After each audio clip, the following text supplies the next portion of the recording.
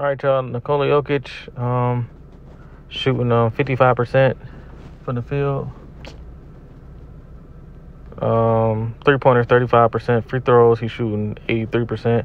He averaged 20 points, 11 rebounds, 7 assists for his career. But he started off at 10 though. He got 10 and 7 his first year, 17 and 10 his second year, 19 and 11 his third year. And then he averaged 20 points, 11 rebounds, 7 assists in 2019. 2020, in a bubble year, 20 points, 10 rebounds, 7 assists. Then he hit his prime in 2021 just like Embiid, but he was 1 year younger at 25.